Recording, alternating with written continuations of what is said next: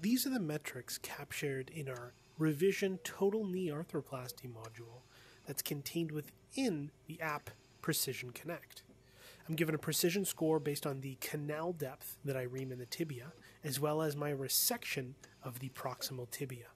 Also captured are the number of reattempts or redos that I used to get the score that I've achieved, and if I skipped any of these steps that are called out as 1, 2, and 3 above.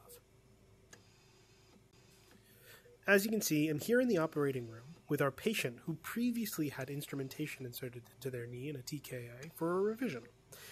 In this case, I can pull the tibia and fibula out of the body and take a look at the previous work, in which I will use to adjust accordingly for this revision surgery.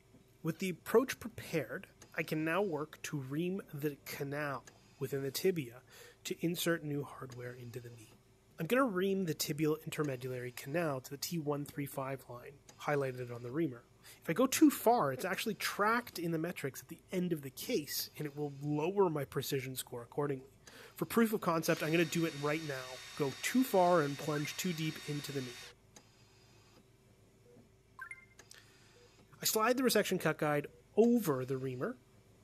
I can pull it up and down using my controller to align the guide with what I deem to be a reasonable amount of tibial resection. And once I'm satisfied, I let go and press the play button to lock it into place. I can then pick up the oscillating saw and begin resecting the tibia.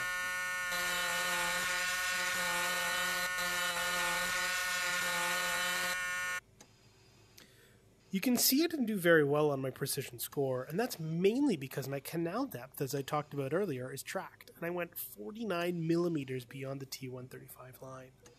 My resection was 2 millimeters below a perfect plane, so I got 71% on that metric there, and it didn't take me any redos to get to that point.